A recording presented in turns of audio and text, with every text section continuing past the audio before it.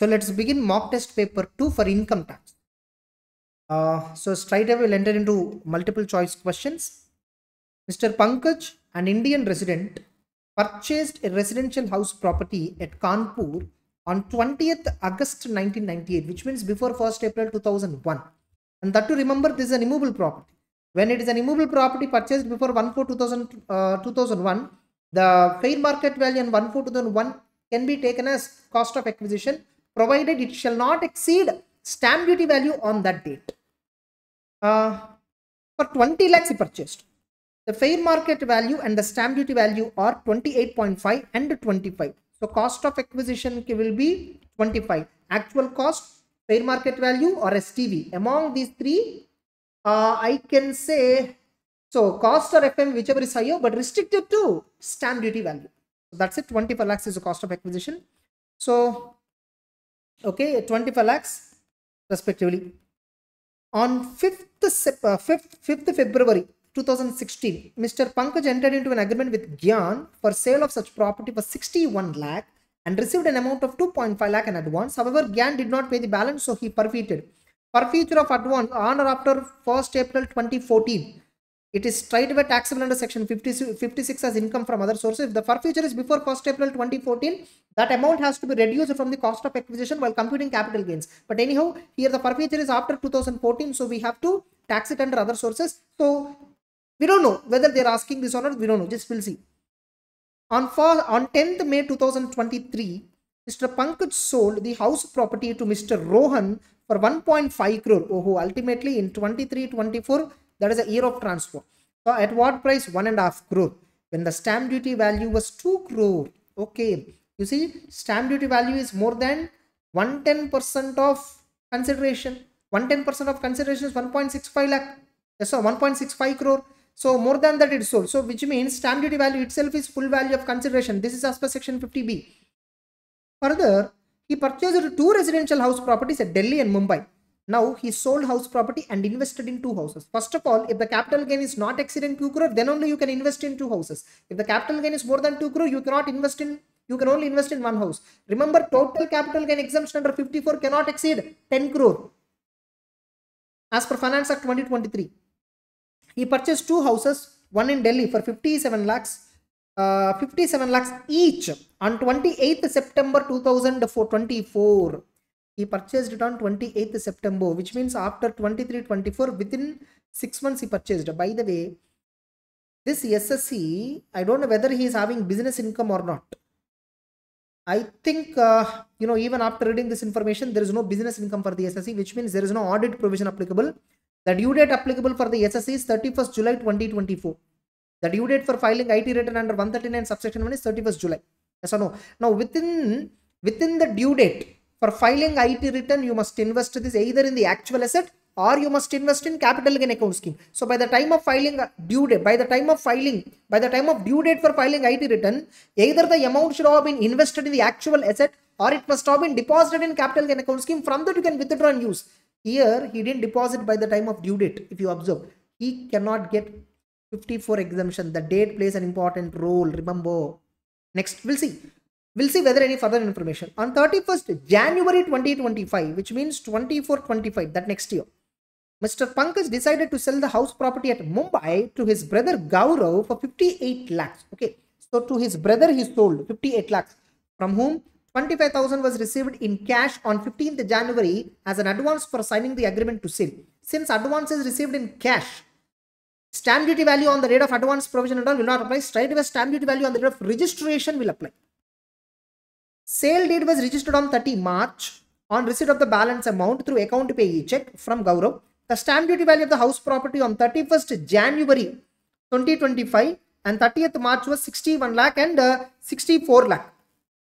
So stamp duty value on the date of agreement, this will not apply. Getting it? Because 31st January is the date on which he decided to sell. That is agreement date. So that date will not apply. This stamp duty value only will apply. So 64 lakhs provision only will apply.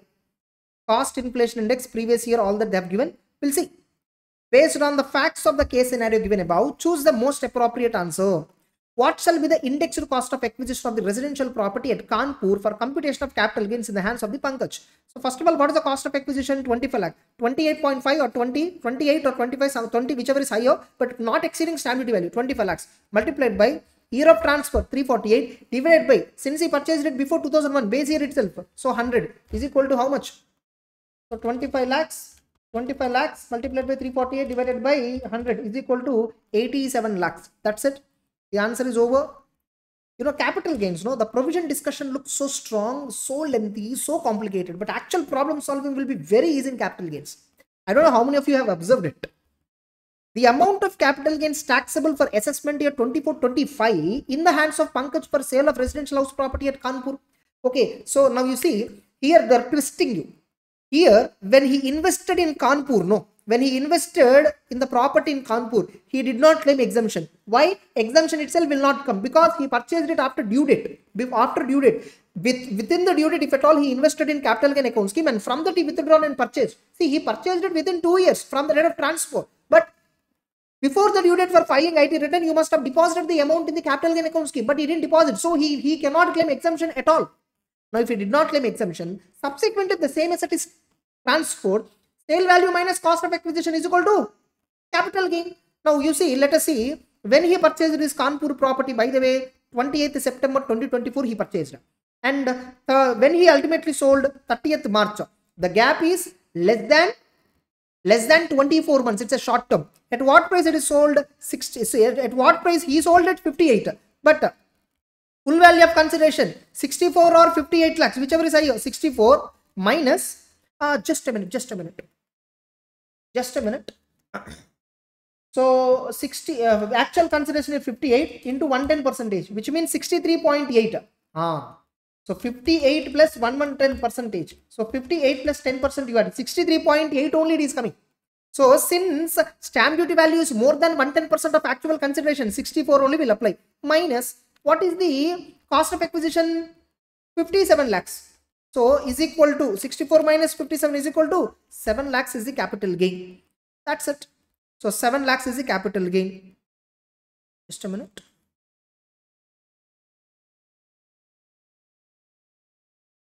Okay. Sorry.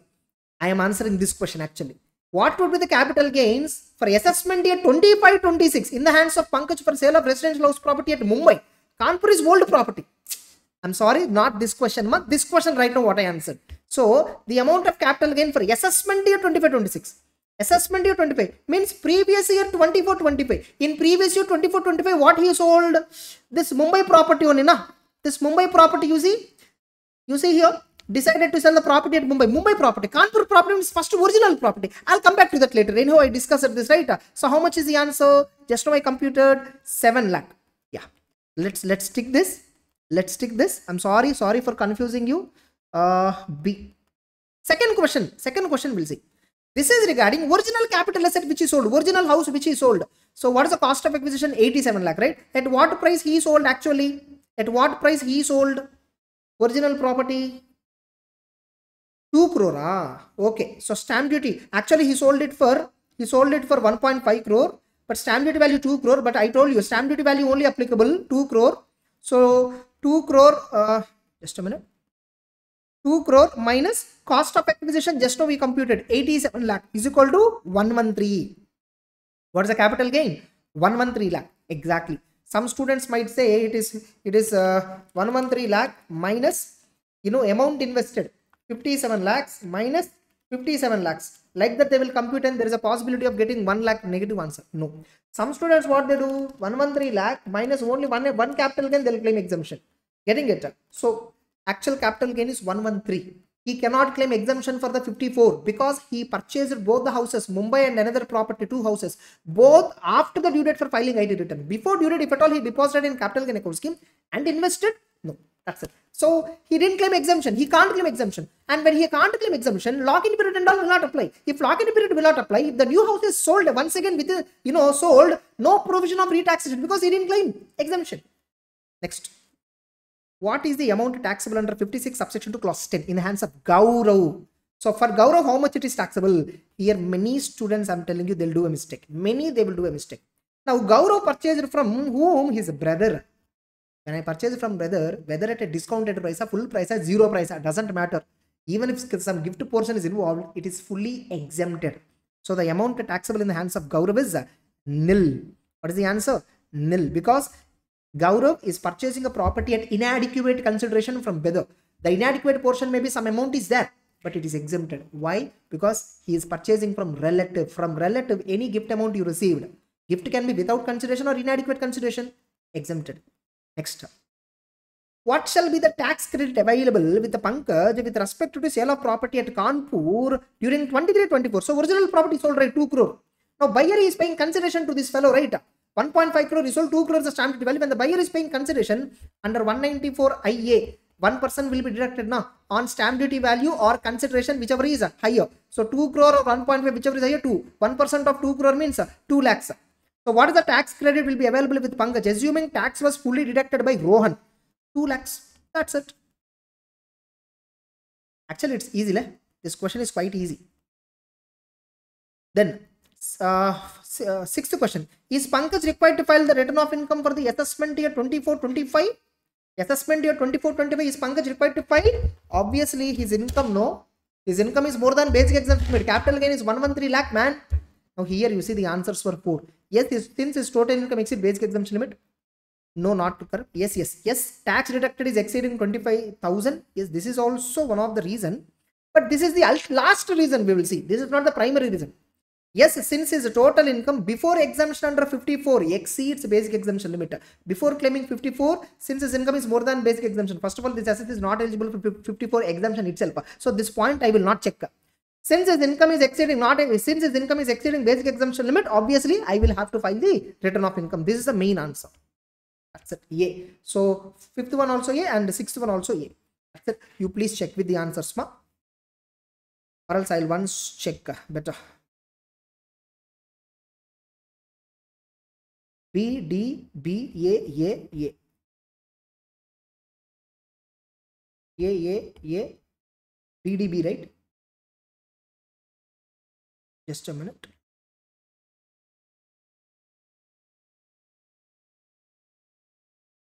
One B actually.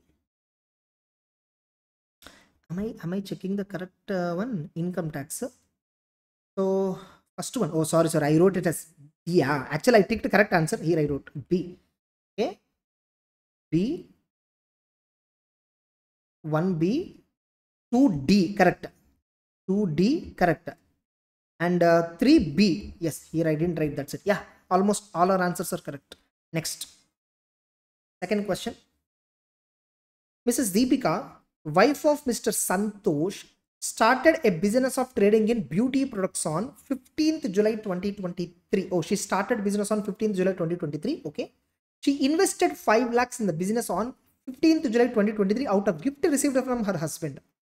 On the date of beginning of the sole proprietary concern itself, gifted asset is participated. So for that year, whatever profit is available, that profit in the subject to capital investment ratio will be transferred in the hands of the husband. Then what she did, Mr. Santosh, okay, from her husband, she invested 4 lakhs from her own savings on the same date. She earned a profit of totally 9 lakhs. Or 9 lakhs divided by total investment 9 lakhs. Gifted amount is 5 lakhs. Now, which of the following is correct? Share of profit of 5 lakhs is includable in the hands of husband because it is from gifted asset, and share of profit of 4 lakhs is included in the hands of Mrs. Deepika. That's it. Correct option is B is correct. That and all ignore. Then Mr. X, a resident, 47 years, has a salary income computed salary income is 7,25,000 and agriculture income 1 lakh for the year 23-24. Compute his tax liability for 24-25 if at all he is paying tax under default tax regime. Gone. I'll tell you, here we need to do a big working. First, computation of basic tax. Agriculture income is there. First, aggregation concept will apply. 7,25,000 plus agriculture income 1 lakh. On this, we need to compute tax. On this, we need to compute tax. 8,25,000, right? So first 3 lakh 0. Next 3 lakh 5%. Next 3 lakhs actually, but 2.25 only is there. 10%. Correct? 8,25,000 minus 6 lakhs. Okay, into 10%. 3 lakhs into 5%. So totally 37,500. Step 2. Basic exemption limit is what? 2,50,000 plus agriculture income is what? 1 lakh. Remember, if agriculture income is less than 5,000, aggregation will not apply. Further, if non-agriculture income, which is salary income in this case, non-agriculture income, if it is less than basic exemption limit also, aggregation concept will not apply. Remember these 2 points. So 2,50,000 plus 3. So in that, no, on this first let us compute. So in this, no, up to 3 lakh, 0. 50,000 at 5% is how much it is? 2,500. So step 3. So what is the basic tax actually? Step 1 minus step 2. How much it is? 35,000 is the basic tax. Okay. So basic tax is equal to 35,000 plus add surcharge 0. 35,000 minus rebate under section 87A. Now this again working note 2. Now working note 2 what? First of all, step 1 rebate under 87A, especially if the SS is following default tax regime. You see here the SS is paying tax under DTR. Okay, so step number 1, total income minus 7 lakhs. Up to 7 lakhs we have 25,000 rebate, right? So that's what 7.25 lakh minus 7 lakh is equal to 25,000. Step number 2, what is the tax on, what is the tax on total income? Just now we computed, what is the tax we computed?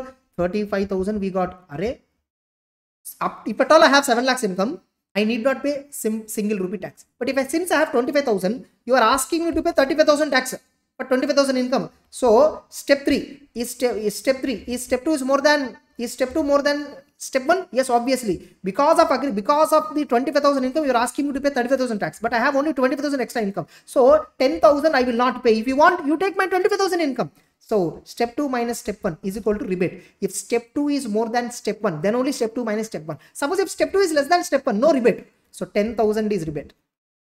So 25,000 is the balance tax plus 4% is equal to 26,000 is the tax. That's it. The answer is A. So 2B 3A. Just I will see 2B 3A. That's it. Next. Over. Over. These questions are over. 1, 2, 3 marks.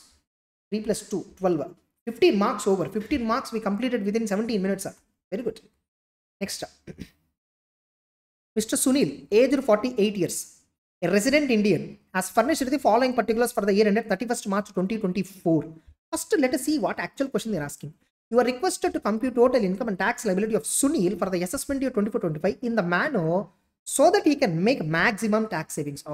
Again, first 115 BAC, in that approach we compute. Then we compute tax amount. Then from that we will derive a normal tax regime, optional tax regime, nothing but normal mode. On the tax amount will compute. If AMT is also applicable, AMT mode also will compute tax. Accordingly, we'll decide. In MTP1, first problem also same, 15 marks question. Just a minute. Yes. So let's continue. So Mr. Sunil, aged 48 years, is a resident Indian, has furnished the following particulars for the year 31st March 2024. He occupies ground floor of his residential building and has let out first floor of residential house at an annual rent of 2,95,000.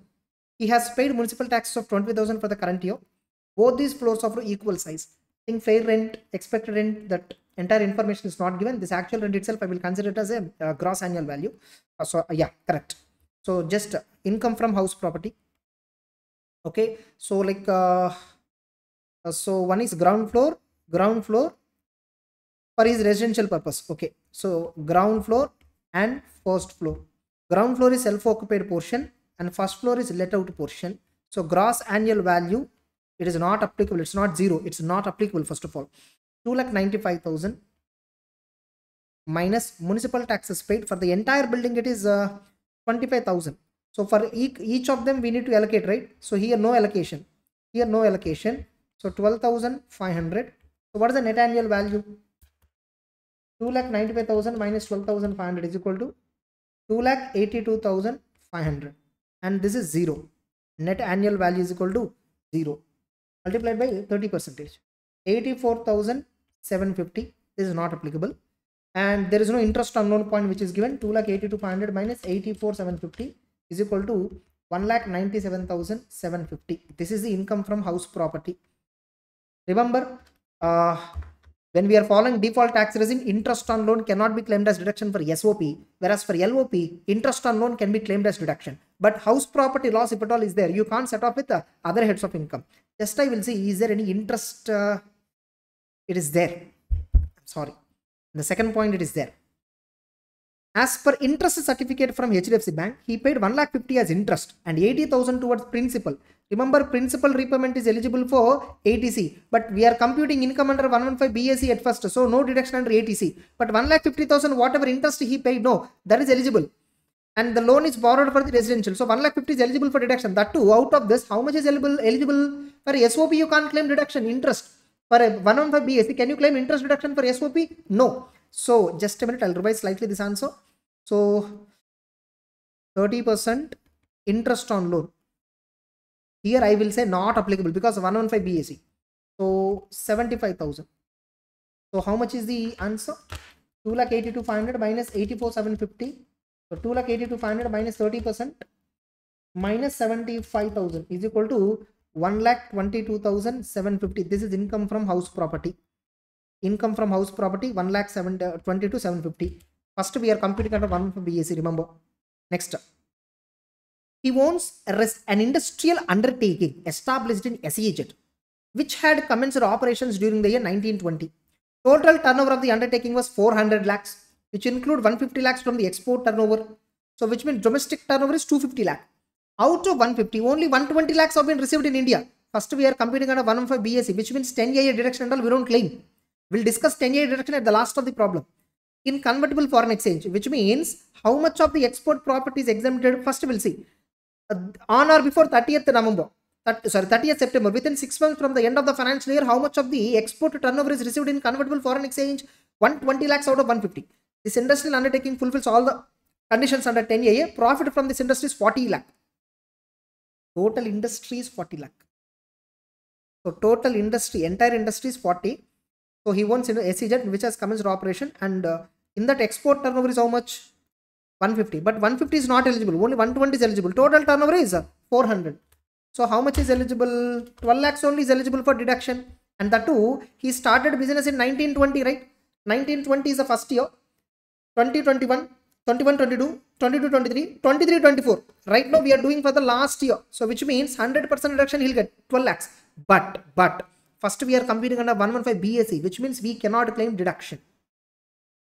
Next. So how much is taxable technically speaking under PGBP without 115 BAC? Entire 40 lakhs is taxable. So what is the PGBP income? Entire 40 lakhs is taxable. Entire 40 lakhs because 115 BAC, no 10AA deduction. Correct?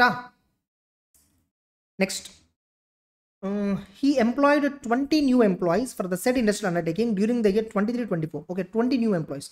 Out of 20, 12 were employed on 1st May 2023 for monthly emoluments of 18,000 rupees, and remaining were employed on 1st September. Remember, even though we are declaring income under 115 BAC, we can claim these deductions: 80 CCD subsection 2, 80 CCH subsection 2 Agnipath scheme, 80 JJAA. Only these three sections related deductions we can still claim even if the SSC is declaring income under default tax regime 115 BAC. So he additional employee cost. This is nothing but information given for additional employee cost. We'll do one thing. I'll come back to 80 JJA deduction later, or else we'll compute and keep. Okay, we'll compute and keep. 20 employees, 12 employees were employed on 1st May. 1st May means obviously 11 months they worked, and remaining were employed on 1st September. Is this company in apparel industry? No, it is not in apparel industry also. Therefore, it is eligible for 80 JJAA deduction. It is eligible for 80 JJAA. So 1st September monthly emoluments. This is not eligible for additional employee cost. So 12 employees are only eligible. 12 employees, 11 months multiplied by what is the monthly emolument that they are paying? 18,000. And remember, they are directly paid to bank account. So it is eligible for deduction into 30%. How much it is? 12 into 11 months. This is 11 months multiplied by 18,000 multiplied by 30%. 7,12,800. This is the 80 JJAA deduction even if the SSC is claiming 115 BAC deduction. He earned 30,000 rupees, 40,000 rupees as interest on savings bank deposit and fixed deposit. By the way, this fellow is 48 years, not a senior citizen. So 80 TTA deduction is available. If at all it is a normal regime, but default tax regime, no deduction. So entirely income from other sources, how much? 70,000. 70,000. Next, he also sold his vacant land on 1st December 2023 for 15 lakhs. Okay. The stamp duty value at the time of transfer was 16 lakhs. Okay. So vacant land he sold, transfer of capital asset. So since stamp duty value is not more than 110% of the consideration, full value of consideration is only actual consideration, 50B provision. So this is a capital gains issue. So full value of consideration is how much? 15 lakh only we will take, not 16, because 15 plus 10%, 16.5 should be, whereas stamp duty value is only 16 here. Since stamp duty value is less than 110% of the actual consideration will only be the full value of consideration. This land was acquired by him on 15th October for 2.8 lakh. The fair market value on 1st April was 4.8 and stamp duty value on the said date was 4 lakhs. So let us take 4 lakhs as cost of acquisition.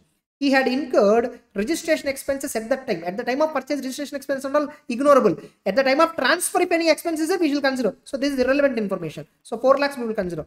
Minus indexed cost of acquisition, 4 lakhs multiplied by this year, 348 divided by 100 is equal to. So 4 lakhs multiplied by 348 divided by 100 is equal to 13 lakh, 13.92 lakh. So what is the capital gain actually? 15 lakh minus 13 lakh 92,000 is equal to 108 only capital gain. Okay, easy only. He paid insurance premium 40,000 to a life insurance policy of his son who is not dependent on him. For children, in ATC, children, there is no dependency. Spouse and children, you can pay insurance premium, life insurance. So ATC deduction. But if at all we are going with 115 BAC, no ATC deduction. Remember that. That's it. Answer is over. So long-term capital gain is how much? 1,08,000. So other long-term capital gain we considered. Other sources income we considered. This is income from other sources. This we considered. 80 JJAA deduction we will consider at the last. This income we considered without 115 BAC. Housing related information we considered. Now what is the gross total income? What is the gross total income? 1,22,750 plus PGBP income 40 lakhs. Other sources 70,000. Long term capital gain 1,08,000. So 43 lakh 750 is the gross total income minus 80 JJAA deduction. When you are claiming chapter 6A, remember long term capital gain is not eligible for chapter 6A. Keep that in mind. But anyhow, here since other incomes are so much, you can claim 80 JJAA deduction. How much is the 80 JJAA deduction we computed? 80 JJAA 7,12,800. How much is that? 7,12,800 is equal to 43,750 minus 7,12,800 is equal to 35,87,950. This is the total income under 115 BAC. So let's compute tax on this. So tax on above under 115 BAC. Under 115 BAC, how much is the income? 35,87,950. So in this, no, more than 15 lakhs. So how much is there?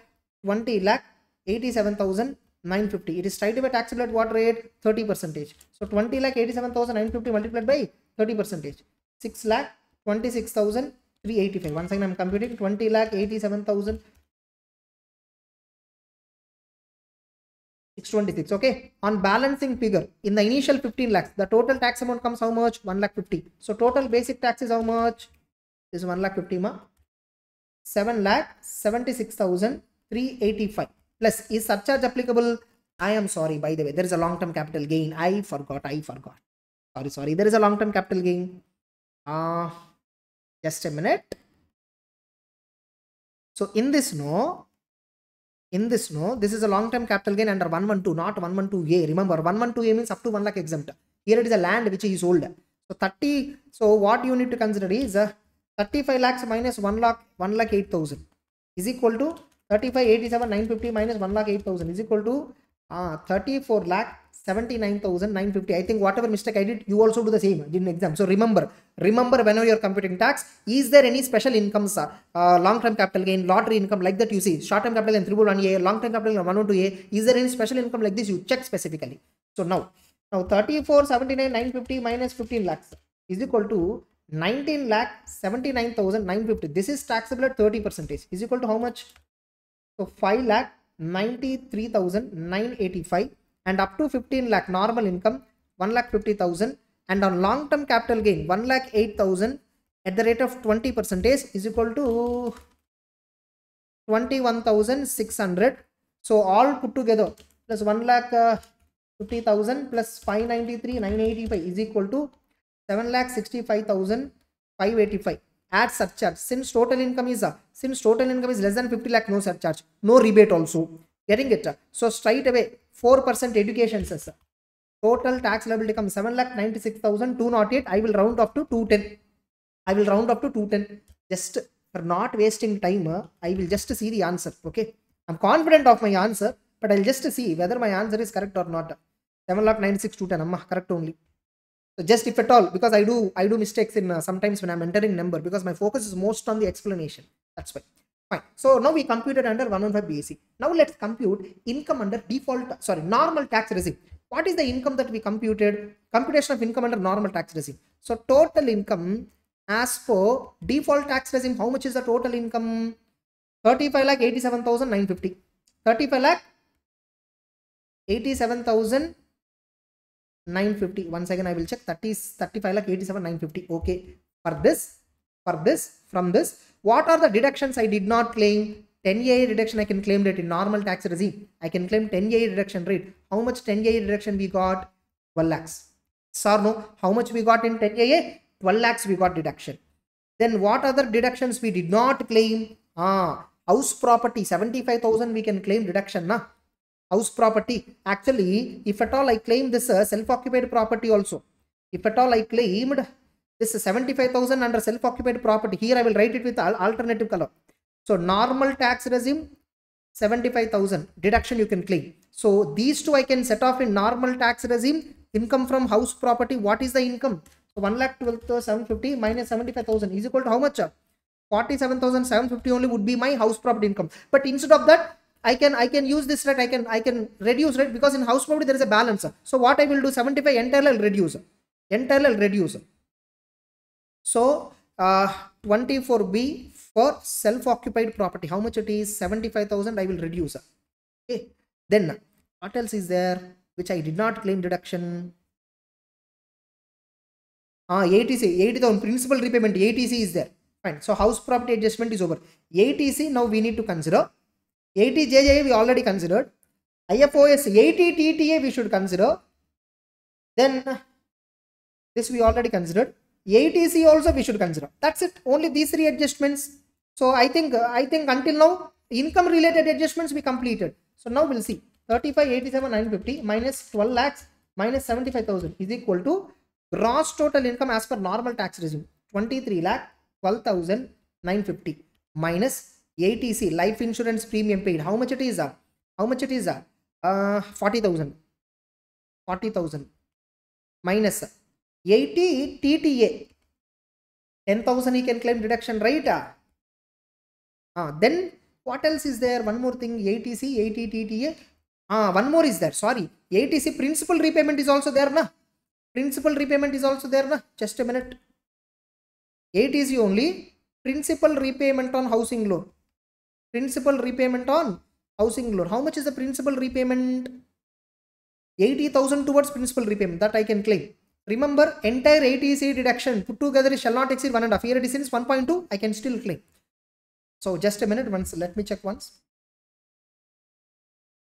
Yes. And 80 JJA, by the way, 80 JJA. Now here many students are having a question. If the SSC is claiming 10 AA deduction, can he still claim 80 JJA deduction? Yes. If the SSC is claiming 35 AD deduction, entire chapter 6A heading C is prohibited. If the SSC is claiming 10 AA deduction, 35 AD is prohibited, 80 IA series is prohibited, 80 JJA is not prohibited. Getting it? Remember, 80 JJA you can still claim even if you have claimed 10 AA deduction. No problem at all.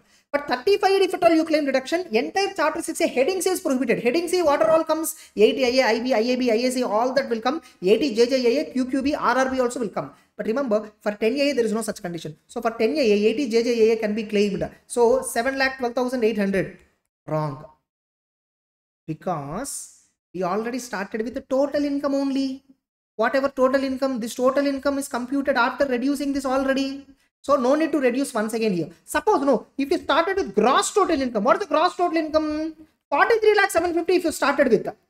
Getting it? Then income adjustments. Then all deductions at a time you claim. Then this will come. But I started with already 80 JJA deduction. The best presentation is not this. I am using shortcut here. The best presentation is first to start with gross total income, which is 43,750,000. With that you start. So here you can claim. So I will do one thing. So 43,750,000. I will also start with that.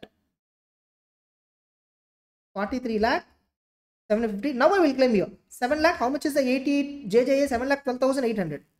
7,12,800. That's it. Over. Answer is over. 23. Sorry, not this. So here gross total income under default tax regime is how much? 43 lakhs. So 43,750,000 minus 12 lakhs minus SOP adjustment. So 30 lakh 25,750 minus 40,000 ATC, 80,000 ATC, 10,000 80 TTA, 7,12,800. How much it is? 21,82,950. This is the total income under normal tax regime. On this we will compute tax. He is a normal citizen. Remember, 2.5 lakh only basic exemption. More than 10 lakhs, how much is there? 11,82,950, which is taxable at 30%. 11,82,950 into 30% is equal to 3,54, 85. Up to 10 lakh, what is the tax amount fixed? Again wrong. Again wrong. I know where we went wrong, tell me. Long-term capital gain. Exactly. So in this, long-term capital gain is 1,08,000, which is taxable at 20%. What is the other incomes? Normal income, how much? 21,82,950 minus 1,08,000. So 20,74,950. If at all any of you are in link, very good. So on this, how much is the tax? On this, how much is the tax? So more than 10 lakhs income is taxable at 30%. So 3,22,485 on 10 lakhs. On 10 lakhs, what is the tax amount? 1,12,500. So what is the total tax? What is the total tax now? So what is the total tax? 1,08,000 multiplied by 20% is equal to 21,600. Total tax will be 21,600 plus 1,12,500 plus 322,485 is equal to 4,56,585. I got. So total, basic tax under normal tax regime is what? 4,56,585 plus surcharge and all will not apply. So it's directly 4% cess. 4,74,850. That's it. Now you see normal tax regime tax is less than default tax regime, which is around 7.9. So which is better for the SSC? Normal. But wait, under normal tax regime, SSC claim a deduction under 10AA, which means if an SSC who claim a deduction under 10AA or income based deductions or 80 JJAA deduction and all this under entire chapter 6A heading C, or an SSC who claimed 10AA or an SSC who claimed 35 AD, all these incomes you have to add back to get adjusted total income. Correct? You see now. So computation of now 115 JEE provision we are applying. Computation of adjusted total income. So normal income is how much? Normal tax regime, how much is the income? Remember 115 JEE alternate minimum tax is applicable only if the SSC is declaring income under normal tax regime. If the SSC is declaring income under default tax regime, alternate minimum tax provision will not apply. 21,82,950. 21,82,950. Further remember 115 JE is applicable only if the adjusted total income is more than 20 lakhs. If the adjusted total income is less than 20 lakhs, this provision will not apply. So add back 10 AA deduction. How much it is? 1 lakh. Add back 80 JJAA deduction. 7,12,800. So 21,82,950 plus 12 lakhs plus 7,12,800 is equal to 40,95,750. This is adjusted total income. If at all adjusted total income is more than 50 lakhs, such is also applicable. Remember that point also. There also margin relief and all you have to compute. Just a minute. Yes. Now 40,95, right? Multiplied by what is the alternate minimum tax rate? 18.5%. 40,95. Just a minute. Again here, sorry. In this long-term capital gain is there, na? Long-term capital gain is how much? 1,08,000. Every time whenever capital gains is there, remember that. Remaining income is how much? 40,95,750 minus 1,08,000. How much it is? 39 lakh 87,750. Now this is taxable at 18.5%. Now calculate. This is 26,000. Sorry, 108,000 multiplied by 20. 21,600. Sorry, 21,600. How much is this? 39, 87, 750 into 18.5%. Wow, 7,37,733. So put together how much? 7,59,333 plus 4% cess. Surcharge and all will not apply. 7,89,710 rupee. So alternate minimum tax that you have to pay 789. Since alternate minimum tax is less than 115 BAC 7,96,000, I will go with AMT itself. Even otherwise also I will go with AMT. Why? Because in AMT I will get AMT credit. So decision making for SSC should be this versus what is the tax payable under normal tax regime without AMT, before AMT.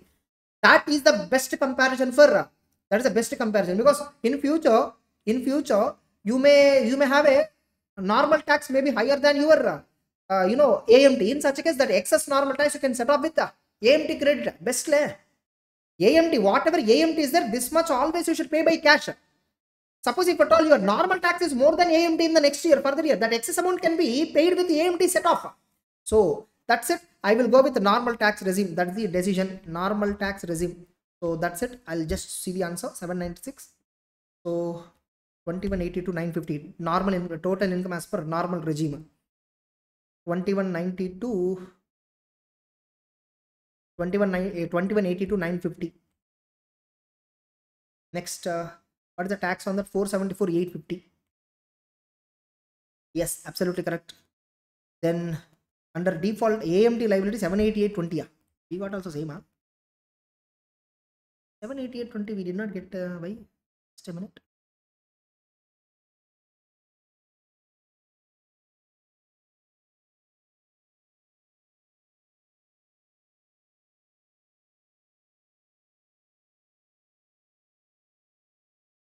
In adjusted total income, there's a long-term capital gain, right? On the long-term capital gain, on the adjusted total income, 10%, 20% tax rate should be applicable, right?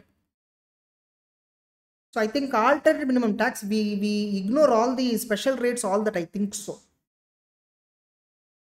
So there we did a mistake. In alternate minimum tax, there is no separation. There is no treatment for normal rate, special rate. That and all gone. Straight away, AMT rate will apply. I think this kind of question is not there anywhere for us. I think this RTP is best example. I mean, this MTP2 itself is the best example. So this is also tax. This is also the tax rate 18.5% only. 18.5. So let's see once 115 JEE provision. Just a minute. I will see. Just for an idea. I don't know how many of you get this idea or not, get this thought or not.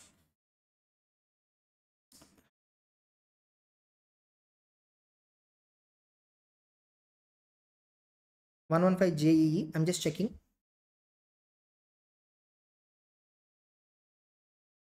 Actual main provision is 115 JC. Yes, 115 JC.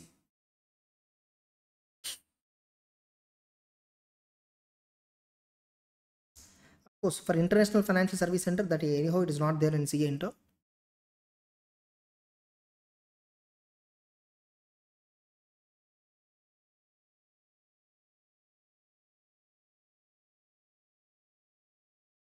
Yeah, correct.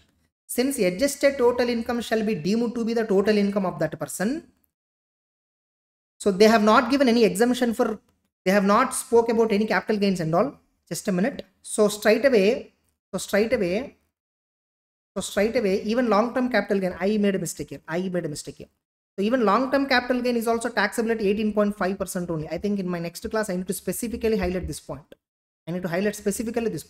So when you are applying AMT, whatever the nature of income, straight away you calculate tax at 18.5%. Even if it is a lottery income also, I think 18.5% only will apply. So this is a new point which every one of us are learning from this particular MTP. Getting it? If at all you already know this point, well, good, proceed. So this is also taxable at 18.5%. So 1,08,000 multiplied by 18.5%. 1,08,000 multiplied by 18.5%.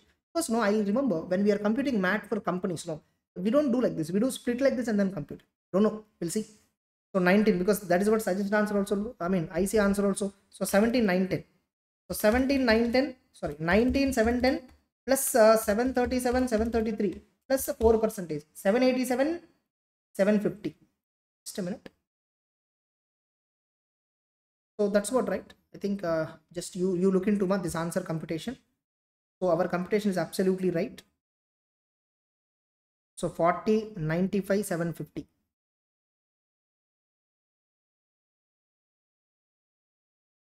40 95 750, absolutely correct. On that 18.5% plus cess. So now, since the AMT tax and even normal regime tax is low than 115 BAC, I'll go with normal tax regime. And difference between these two, 788,020, sorry, 788,020 minus 474,850, 313,170, 313,170. This is treated as AMT credit. Yeah, here they have given 313,170, which shall be carried forwarded for 15 years, 15 assessment years. That's it. So let's proceed to the next. Let's proceed to the next problem. Next, Mrs. Sia De Souza is an American, got married to Kabir of India in New York on 14th February 2023 and came to India for the first time on 18th March 2023. Means she came to India on 20 to 23 year. For 20 to 23 year, 18th March only she came, so only 11-12 days she stayed, not a resident. She left for Australia on 16th August, which means 1st April to 16th August. She stayed in India only, and she's a foreign citizen. 120 days logic and even 618 deemed resident logic, that and all will not apply. She stayed for less than 182 days. So she's obviously non-resident. And she returned to India again on 23rd March. Okay, so 23rd March means 23, 24, 25, 26, 27, 28, 29, 30, 31. So there 9 days. There 9 days. August 16 days. Then August before July 31, June 30, May 31, April 30. Total 147 days she stayed in India. 147 days she stayed in India. And remember, she's an American citizen. She's not an Indian citizen. So 120 days logic plus 365 days and above, that logic will not apply. And 120 days logic will not apply. And by the way, she's an American citizen, right? By the way, B2 condition we can apply, no? B2 condition we can apply 60 days or more during the previous year, 365 or more during the past 4 years. But I think she has not stayed in the past 4 years at all in India. So that information is not given. So straight away, non-resident. Next. On 1st April 2023, she has purchased a flat in Mumbai, which was let out to Samir on a rent of 26,000 per month. From 1st June 2023, source of income is in India. Though she is a non-resident, since source of income is in India, it is taxable. She has taken a loan from Indian bank for the purchase of this flat, on which bank had charged an interest of 205 rupee, sorry, 2,05,000 up to 31st March. So she rented from 1st June. So 26,000 multiplied by 10 months. From 1st June to 31st March, it is 10 months. So 2,60,000 minus municipal taxes information and all not given. Flat 30%. Flat 30%. So how much it is? 2,60,000 minus 30%. 1,82,000 plus how much is the interest? 205. 2,05,000. So minus 205,000. So minus 23,000 is the loss from house property. A loss from house property can be set off with other heads of income. We'll see under what section. She opted out of default tax regime. She shifted out of the DTR. So she can set off house property loss with other heads of income. So first paragraph, she is a non-resident. Second paragraph, we computed house property loss. Third paragraph, while in India during the year 23-24, she had received a gold chain from her in-laws worth 1,50,000. In-laws means husband, parents. So gift, relative, exempted. 1,65,000 from close friend. So 1,65,000 she has gift received gold chain, right? So that is from in-law. 1,65,000, I think probably this cash gift more than 50,000, fully taxable. Income from other sources is equal to 1,65,000. Fine. From the information given above, you are required to determine her residential status and compute a total income chargeable to tax for assessment year 24-25, assuming she shifted out of the default tax regime. Array, very simple problem. La? So 1,65,000 minus 23,000 set off. You set off these two, no? So 1,65,000 minus 23,000. I think here main key point what they tested is residential status only. So 1,42,000. The answer. So she is non-resident. Correct only. 1,42,000. Over. Answer question is over. Briefly discuss the provisions of TDS and TCS under income tax law and determine the amount, if any, TDS has to be deducted in respect of the following payment. Mr. Harish bought an overseas tour program package for him and his family for 10 lakhs on 1st November. Here no, on or after 1st October. On or after 1st October. Getting it?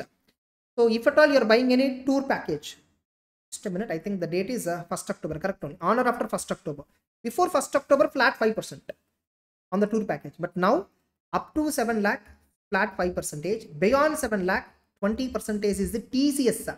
206C clause, 1C or 1G, something is there. Just a minute. Yeah, 1G, correct only. So, it's 1G. So, like 7 lakhs multiplied by 5% and 3 lakhs multiplied by 20%, 95,000. Remember, if at all the remittance is before 1st October 2023, flat 5% only on the tour package, on the entire package. So that's it. The TDS is totally 95,000. And second one, Aditya pays 55 lakhs during 23-24 to Mr. Naresh for supply of labor. Okay, it's not 94C. Observe, for carrying out construction work is factory. Aditya turnover for last year is less than 95 lakhs, less than 1 crore, which means 194C will not apply. But for him, 194M will apply. So as per that, 5% TDS will apply. Since aggregate payment made is more than 50 lakhs. 55 lakhs into 5%, 2,75,000 is the TDS. That's it. Look at the answer straight away. 194M, 275. This is 95 over. Next, Miss Priyanka, General Manager of ABC Limited, Mumbai, furnishes the following particulars for the financial year 2024. Oh, this is third question. I think this is again big question. What? Is shifted out of default tax regime 115 BAC and the 6 marks question. So lengthy.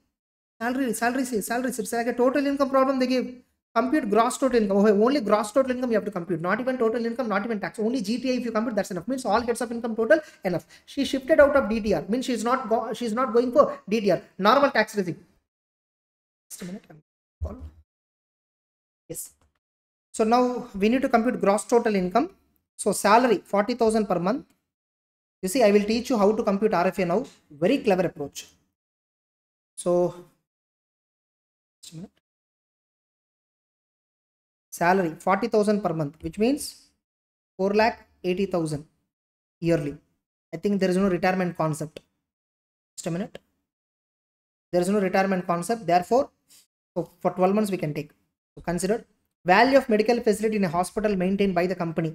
Since it is maintained by the company, perquisite value is 0. Medical facility 0.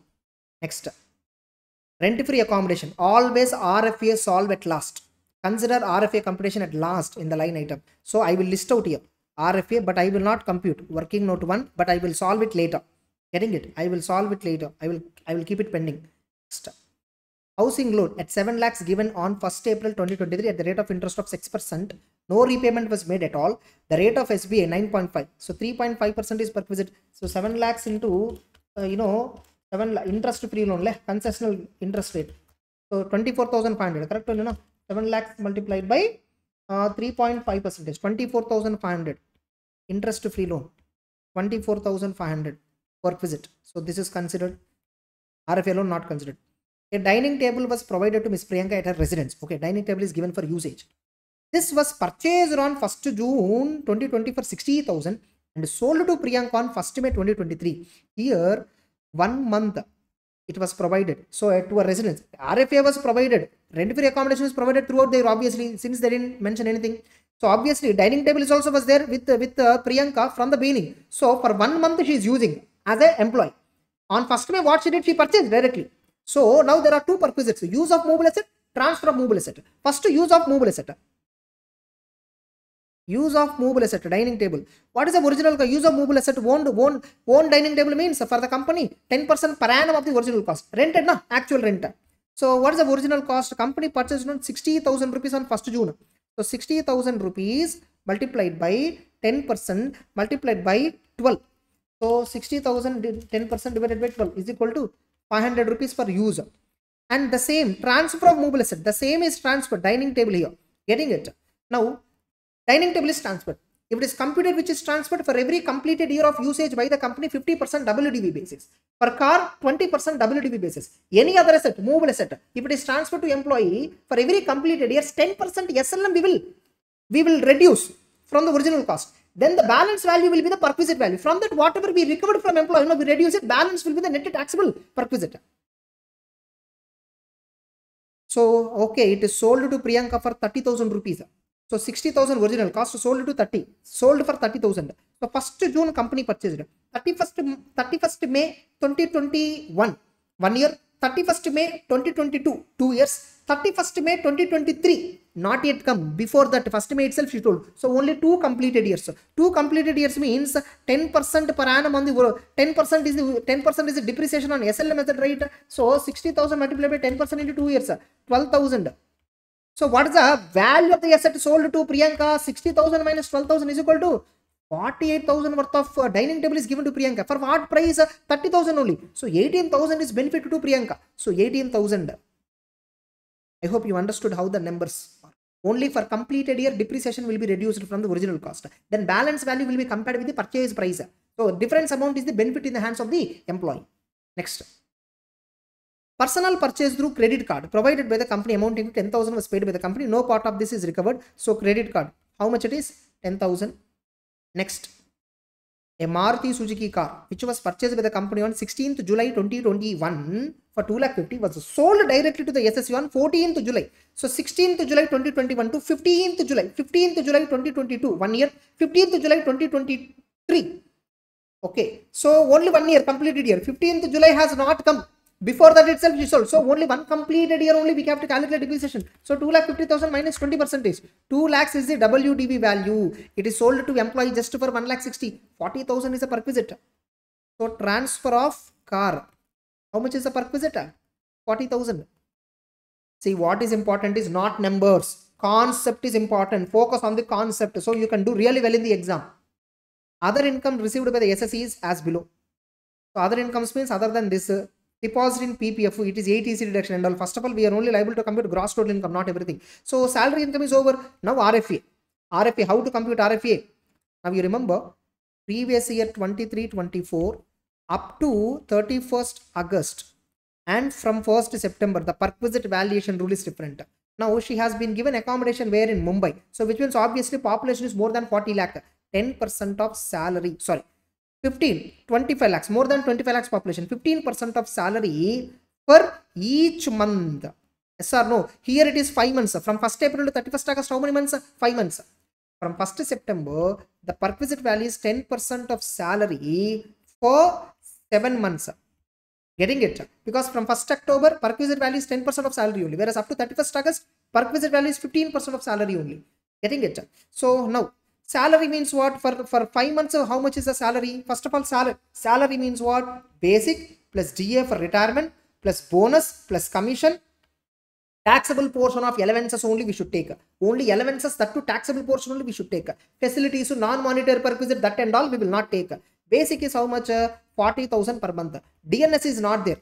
Bonus is not there. Commission is not there. Any commission, it's percentage of turnover or fixed commission, whatever it is. Any allowance, telephone, medical, whatever, allowances only, 0. So what is the salary per month? 40,000. So 40,000 multiplied by 5 months multiplied by 15%, how much? 40 into 5 into 15%. Okay, 30,000. And here 40,000 multiplied by 10% multiplied by 7 months. So 40,000 into 7 into 10%, 28,000. So perquisite value is 58,000. Perquisite value for RFA is 58,000. So what is the total gross salary? Now remember what we are computing is gross salary. 4,80,000 plus 58,000 salary plus 24,500. Okay, interest free loan 500, use of movable asset, transfer of movable asset 18,000, credit card 10,000, transfer of car 40,000. So total salary, gross salary 6,31,000. So is there any profession tax information and all they have given? Standard deduction, how she can claim, even if at all she is claiming. So this is also considered. Even if she is declaring income under 115 BSE, standard deduction is still applicable. That's it. So minus a standard deduction 50,000. So is equal to 5,81,000 is the salary income. Then what are the other incomes? Interest on FD 7, specified mutual fund 3, interest on bank deposit of a minor married daughter, interest on bank fixed deposits of a minor married daughter. Minor daughter, first of all, that's it, 4,000. 10 subsection 32, she can claim rate 1,500. So 7,000 plus 3,000 plus 4,000 minus 1,500. 12,500 is total income from other sources after clubbing. So 12,500. So what is the gross total income? 5,81,000 is equal to 5,93,500. So 1032 adjustment also they tested. Remember 593,500. So let's look at the answer. Absolutely correct. Thank God. Then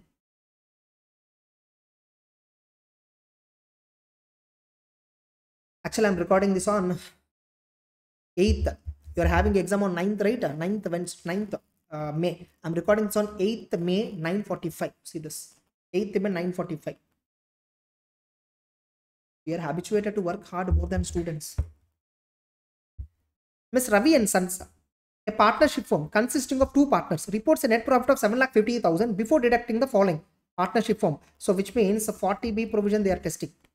Salary of 25,000 each per month payable to working partners of the firm as authorized by the deed. How much salary we will decide later.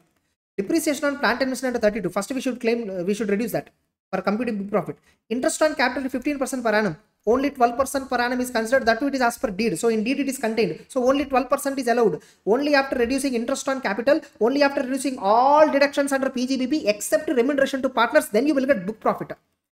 The amount of capital eligible for interest is 6 lakhs for both the partners. That's okay. Carry forward loss of previous year is 50,000. That's a different adjustments. What is the book profit of the firm under 40B? What is the amount of salary that can be paid to working partner? So set off and all before applying set off only we will calculate book profit. So they are asking how much salary can be paid to working partner. What is the book profit? So computation of book profit. So computation of book profit. So what is the book profit?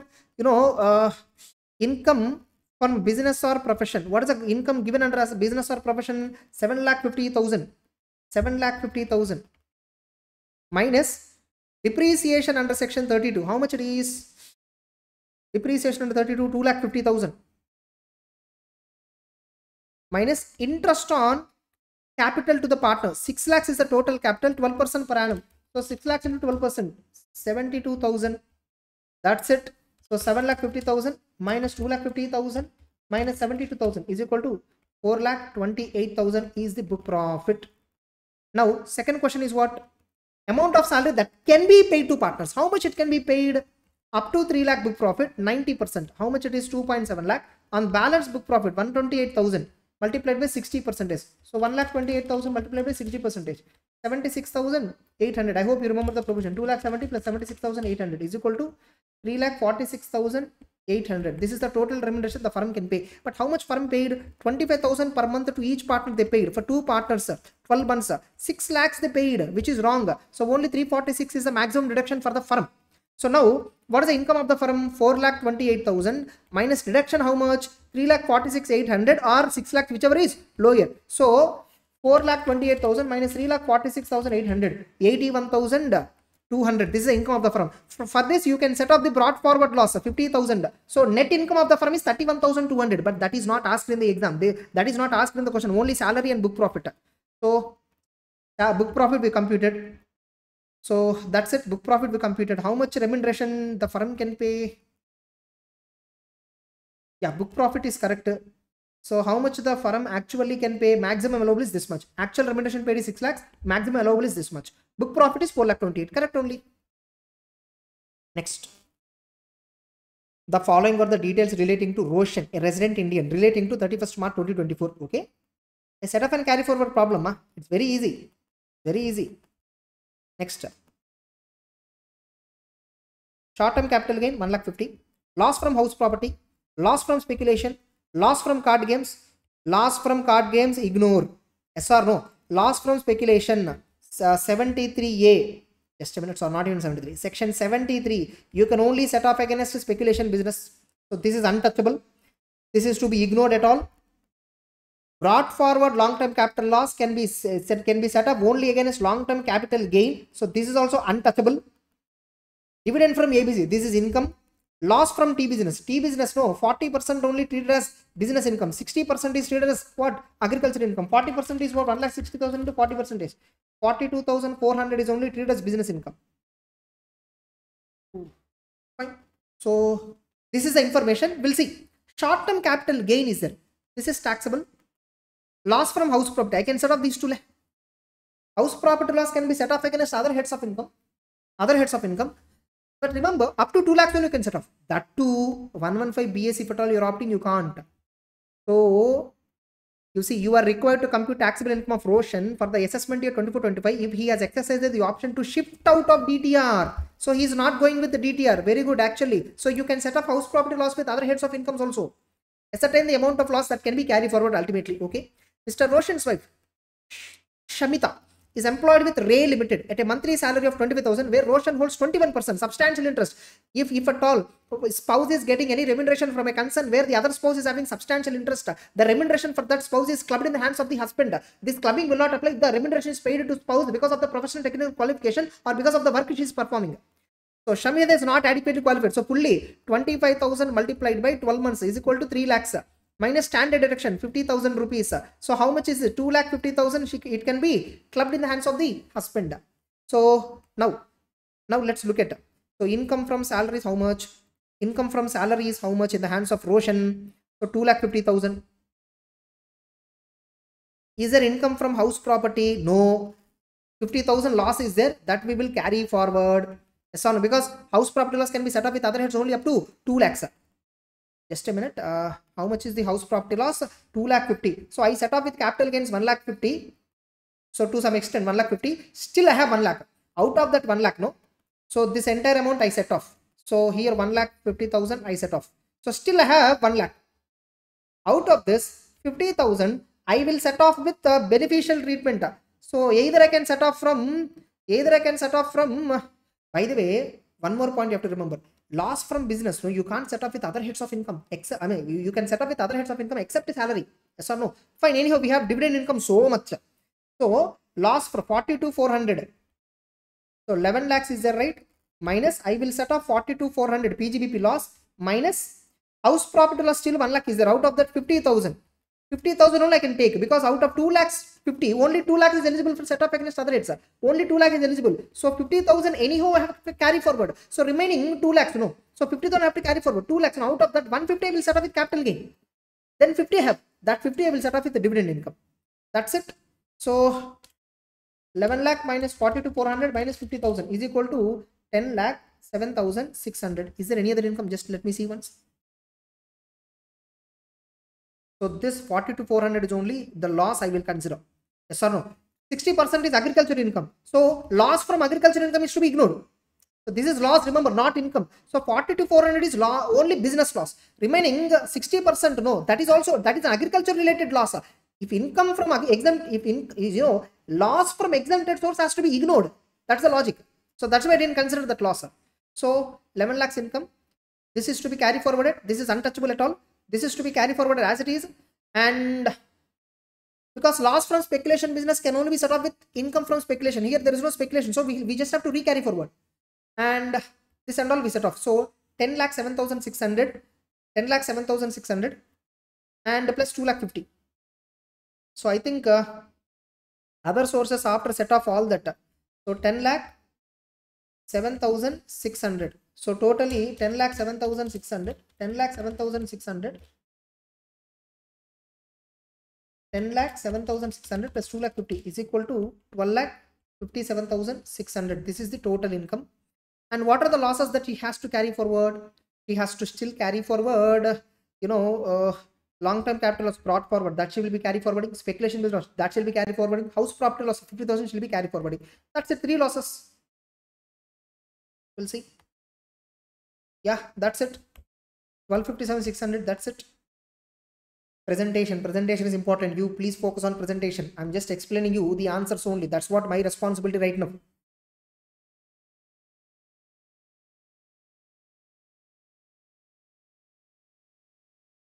It is regarding filing of return of income. Filing of return of income. This is quite easy. Straight theory question. This is also 139A other related side theory question. You just go through. Problematic part I explain. That's it. I hope you thoroughly enjoyed this. So that's it.